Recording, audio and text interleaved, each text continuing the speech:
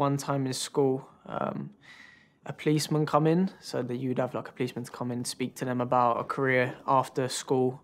And it come to me and I just said, I want to be a footballer. And he just laughed at me. He laughed and said, yeah, everyone wants to be a footballer.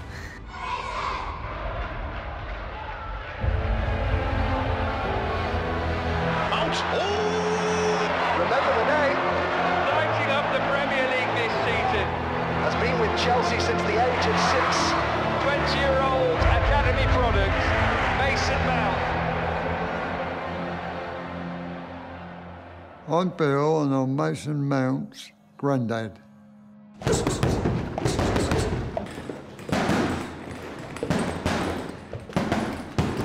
Mason got his fighting spirit from me from my early boxing days. Yeah, he's a massive part of my life. Always used to come to my training. A boxer, tough. Learning from him when I was younger. Never giving up, keep working hard.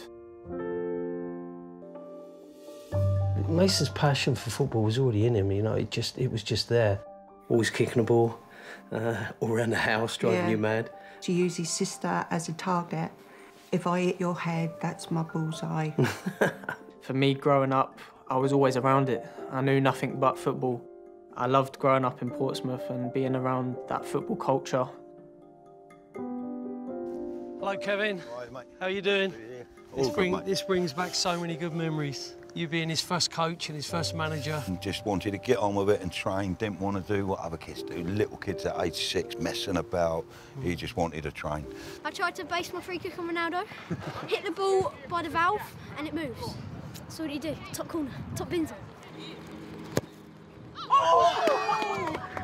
The scout approached us about Mason going up to the development centre at Cobham.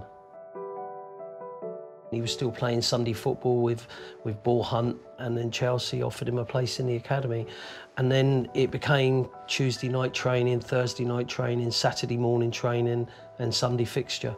And that would be regular from the age of 8 up through to 14.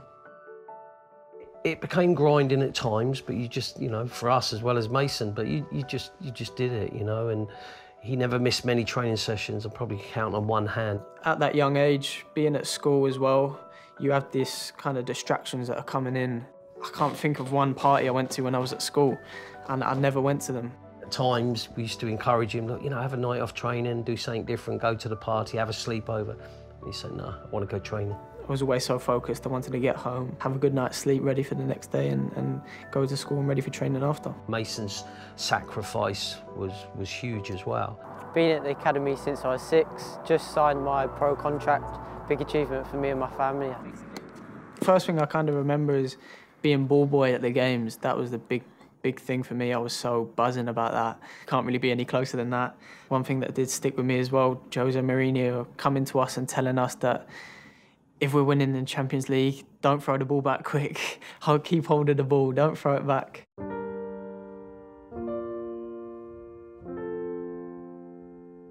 Moving from a kind of small town in Portsmouth and then moving to London, it can be quite daunting as a young boy.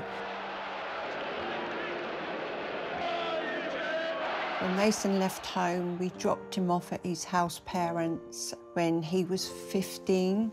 We drove home and I just cried my eyes out because I just realised that that was probably going to be the last time that he's going to actually live at home.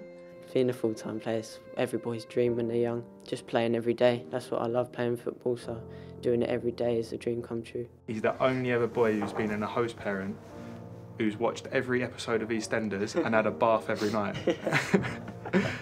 They all wash, but they don't have a bath. You'd have an hour for a bath and then you'd go downstairs. Watch TV. Yeah. The opportunity to go full-time at Chelsea, leave school, go into the education system within the academy with private tutoring and train every day, you know, you couldn't turn that down.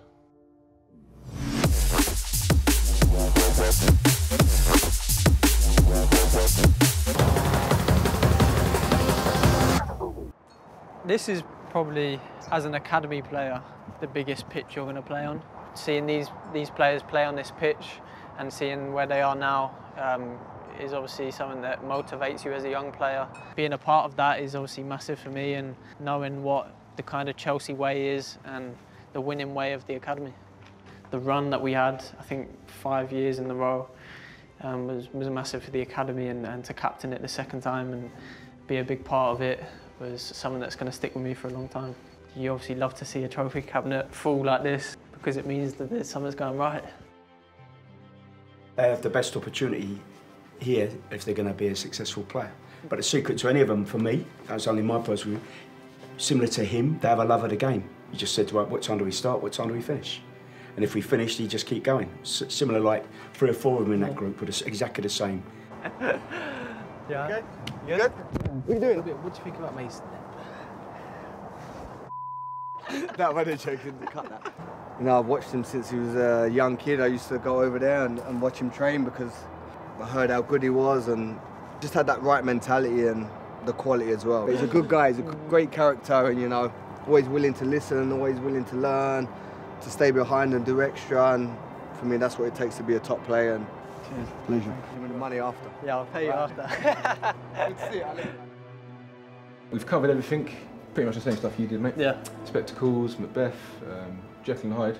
Football doesn't last your whole life, so if you've got good grades and when you finish football you can start doing other things. If your exams are coming up soon, I hope obviously you all do well, and then focus on that. So yeah, but we used to come in here probably after school or before training and just kick balls about, and then obviously trying to get it into the top corner as well. So.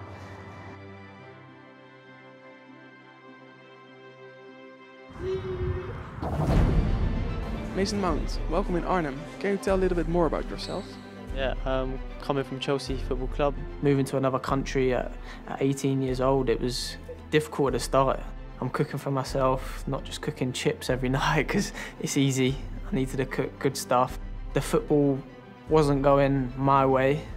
He didn't play, and that was tough for him, really tough. My first professional loan, and I'm not playing. It's never happened to him before. Coming through the academy, he would always play. The coach probably didn't trust me at the beginning. It was a massive test for him. Yeah, it was a good how he big would test. cope with it. It would have been easy for him to just say, I'm coming back.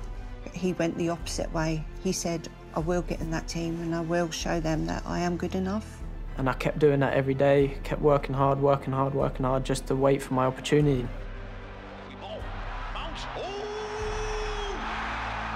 I come into the team, I come on, this is my big opportunity to show the manager that I'm ready. And I scored. And eventually finishing the season with a lot of goals and assists and getting player of the season, so it worked out very well. Being a Chelsea boy and being a midfielder, I think there was only one person I was looking up to, that obviously Frank Lampard, so learned so much from him, watching him. It was a no-brainer for me to join Derby, and that year I think was probably the most influential years for me of gaining that experience and going from a boy to a man, playing in the Championship. It's a tough league, so I had to learn so much in a short space of time. I am Chelsea, we are Chelsea. I set myself a target from 6 years old that I wanted to be in the first team, and that never changes. That's always a massive goal for me. You see the history with Chelsea that the academy boys never make it of playing for Chelsea. Even my dad always had the worry that I wasn't going to get to the top. And 11 years history told me that. You know, nobody was breaking through. Up until 17, I always said to Mason, best academy ever, best coaching, best quality. But from 17, where do you go? The one person who totally disagreed with me was Mason.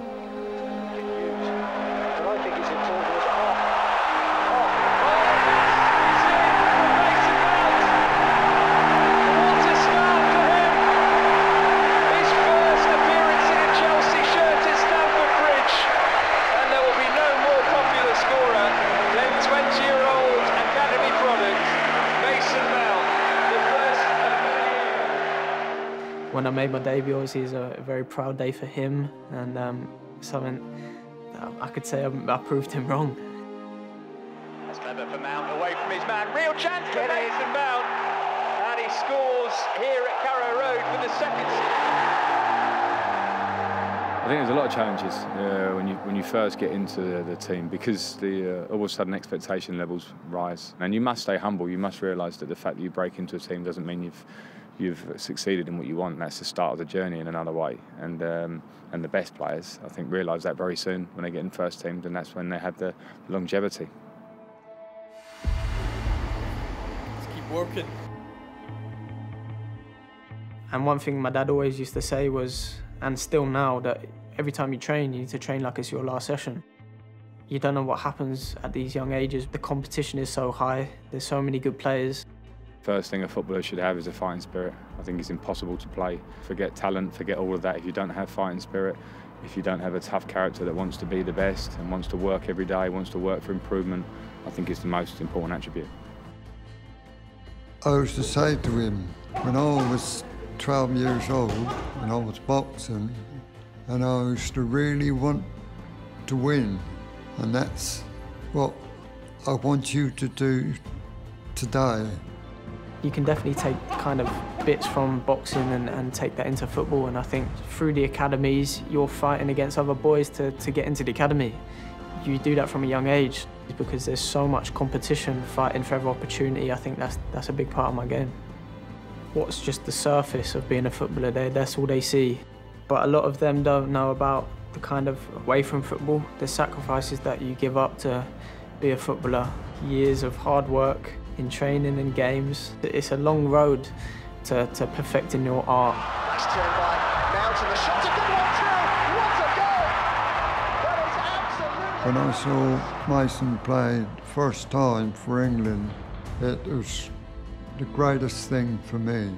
It's just the pinnacle, really, you know, even at such a young age, and we have to pinch ourselves.